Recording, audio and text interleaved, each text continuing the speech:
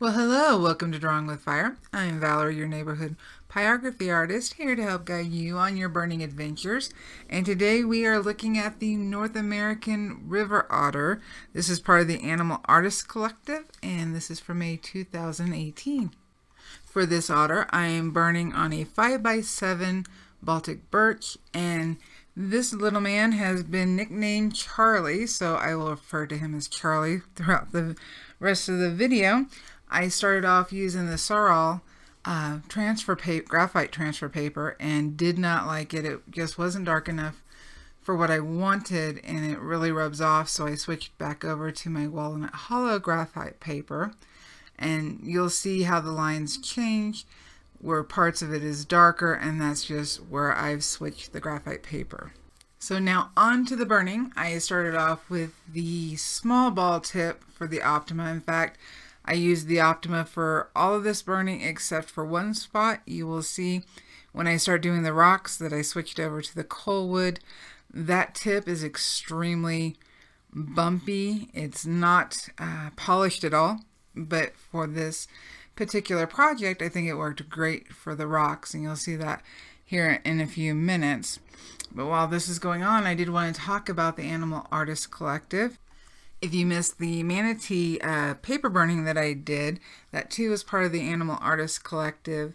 And just to catch you up, the Animal Artists Collective was founded to provide a platform for emerging artists, promote positive messages for animal welfare and conservation, and connect artists to their communities. The original artwork produced for the Animal Artists Collective is always made available for sale, and at least 50% of the proceeds are donated to a nonprofit animal conservation organization. I have chosen defenders.org, and for this piece, $175 will be donated under the river otters, though they are not in danger of being extinct. The Animal Artists Collective has added 2 new guest artists.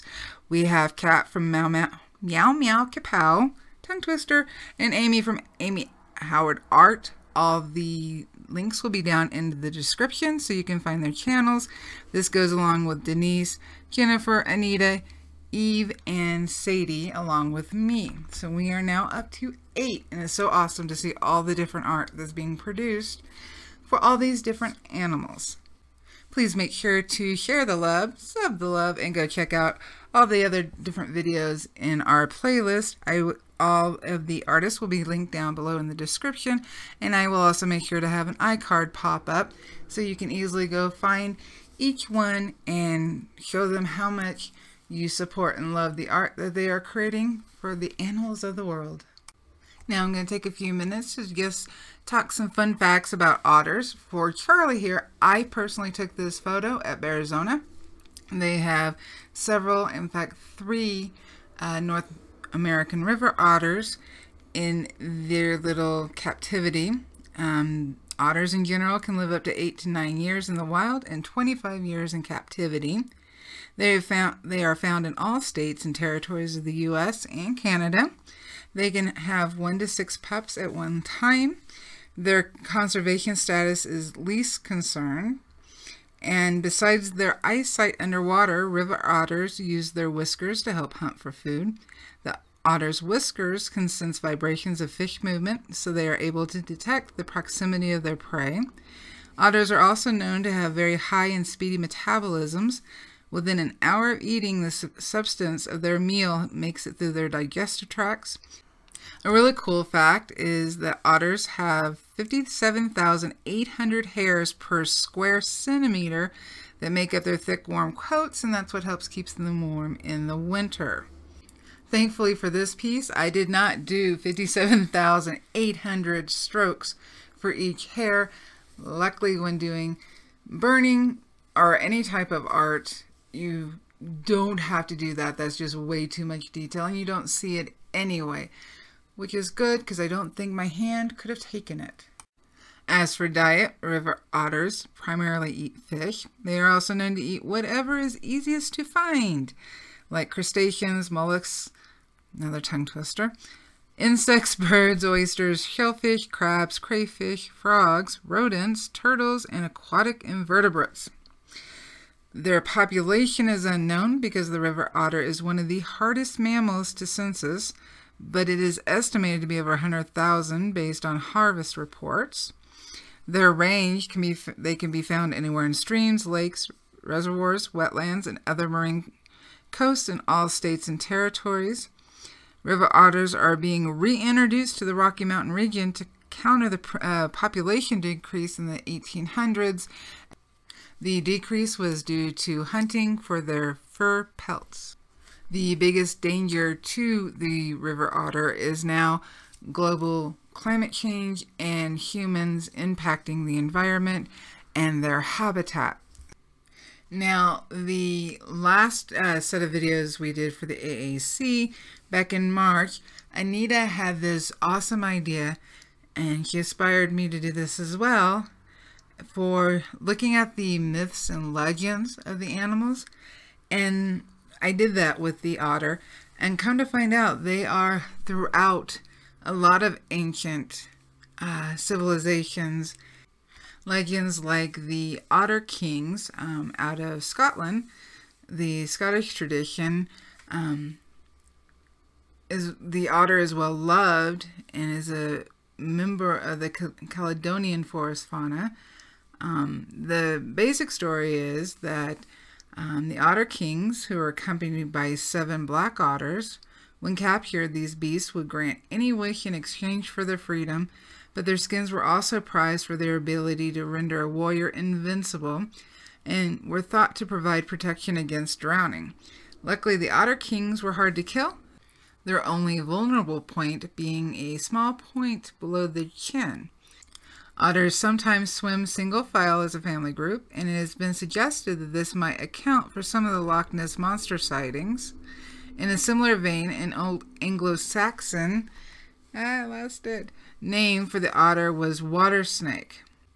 In Celtic folklore, the otter is often characterized as a friendly and helpful creature and is given the name water dog. And in ancient Prussia, the otter, again known as the water dog, was esteemed above all other animals, and a severe penalty was imposed on anyone who killed one. We also have legends here in the U.S. The Native Americans, otters feature as a light-hearted trickster character in the folklore of some tribes, particularly in children's stories. His exploits are mischievous, but not usually malicious or aggressive. Otters are considered lucky animals in many North American cultures, and the otter is a symbol of loyalty and honesty in some West Coast tribes. But in northern British Columbia and the Alaskan coast, river otters, usually called land otters, are associated with ghosts and drowning and were regarded by the people with awe and dread. It was taboo to eat land otters in many Pacific Northwest tribes and in colonial times. The trapping of land otters to sell their furs to non-natives became a source of tension in some communities. I really did find it fascinating to see that the otter was so well revered across the world and through different time periods of civilization. For my animal choices in the future, I am planning on looking at more of the legends and myths and sharing those with you as well, because I think it connects us with the animal more, and in connecting with the animal more, we connect more to the earth, and then there's this deeper desire to ensure that we help clean up and save what we can from the destruction we have created. Now we are going to turn around and go back to the burning. I'm using the large ball tip by Optima, and I'm just trying to lay in and kind of smooth out the hairs a little bit. I will go back and detail those a little bit more, but really I'm just trying to lay down my first layers, get rid of the pencil, which is why, or I'm sorry, the graphite, which is why you keep seeing the Vanish 4-in-1 eraser pop up. And I'm using the 12 rounded skew to lay in thinner hairs and kind of get the texture in without burning too deep. And I've also been using the number 18M spear shader, the side of it to lay in thicker hairs, and then the edge of it, or the tip of it actually, to shade those in together and get more of a layered effect. And I do continue through the whole piece, pop around to the background. I've looked at it and it's not dark enough, and I work on it some more and then step away. And when I come back and start working on the otter again, I'm looking around and darn it, those rocks still aren't as dark as I want it.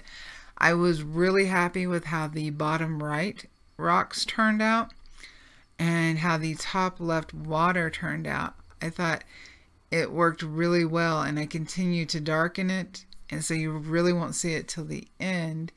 Right here I'm using the 17 coarse hair, and I'm just trying to get in the thicker hairs, the darker hairs, the ones that fall more in shadow, because like I said, with the 57,800 hairs per centimeter, you're not putting all of those in. And so I've got the first layer down. Now it's time to start darkening it up. And originally I felt like I had put too much detail into the background. I wanted that to be less in your face, less noticeable. So I do spend the rest of the time when I'm working on the background not only darkening it, but I'm trying to smooth it out and make it a little blurry so that the details aren't so sharp. And that way Charlie here can pop out. You'll also see me bringing in a diamond tip file. Wait, oh, there it is, and a knife. And I'm trying to scratch out some of the hairs, some areas. I accidentally was not paying attention to my reference photo and went a little darker than I wanted to. You'll see more of the knife at the end when I'm really trying to pull out the white hairs. I don't normally like doing that, but for this particular piece, it worked okay. And the diamond file that I'm using, the diamond tip file that I'm using, I was actually using it to scratch in lines for the fur so that when I use the spear shader, it kind of embosses. Is it emboss or the other one? Anyway, it pushes the wood down so that the burner doesn't hit that area to burn it. I also used a metal palette knife because it was thinner to do the same thing. I don't know that it worked as well, but I gave it a try. I have to admit, the speed of the video is really throwing me off. I don't normally go this fast, but I wanted to make sure that I had as much of the otter in the video, or the way I burned it in the video, so that you could see. In fact, I was able to get 99% of the whole burning session into this video and still be under my 25 minutes. So I was really proud of myself, but unfortunately, I kind of feel like we're running a marathon and going fast the whole time. Just watching it is making me tired. So I do apologize for that.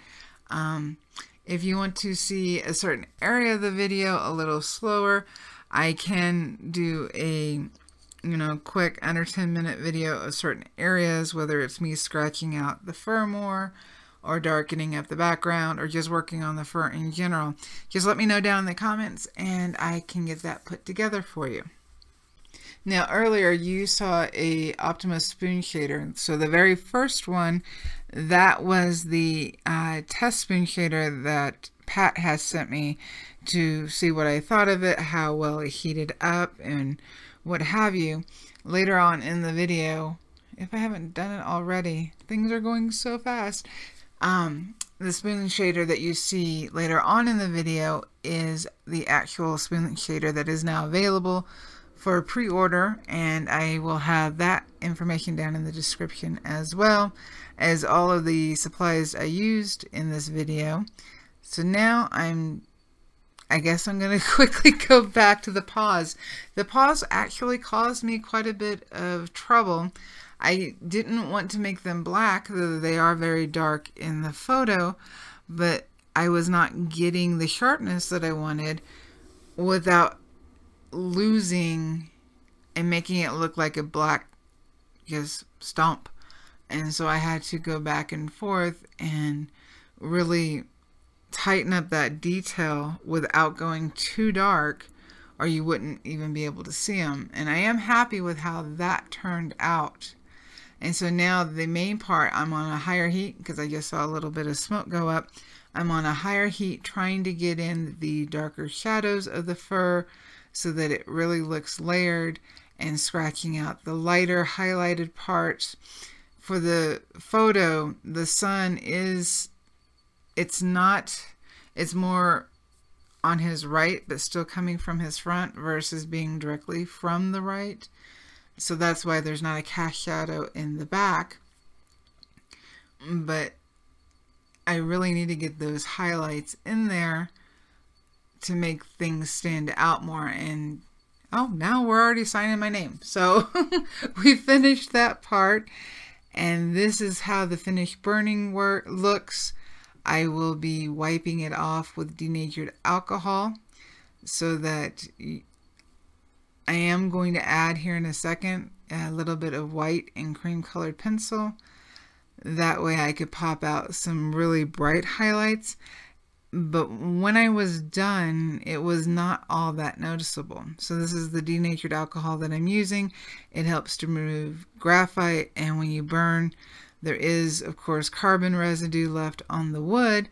So I wipe it off. That way when I go to finish it, I didn't used to do this, but when I would go to brush on my polyurethane on past pieces, I would notice that I had a bit of a brown tint that was all over my board, even in my light areas, and it figured out is because I was wiping off the carbon from darker areas onto the lighter areas. So now I clean up with the denatured alcohol, and that helps make sure that that residue isn't spread around. So here I'm just using, this one is a cream Caran d'Ache Pablo pencil, and then I also am using a Prismacolor Very Thin in white. And those are the only two pencils I used, and I'm just trying to really get a bit of definition in the lighter fur. Again, in the final piece, you don't really see it unless you hold it at an angle. But I do think adding the colored pencil was a nice accent that's more subtle, but allows the whole otter, Charlie, to pop out. So I'm going to mention here, because everything's so sped up, I don't want to have to talk even faster to get it in. I did use a spray acrylic or polyurethane to seal the colored pencil in.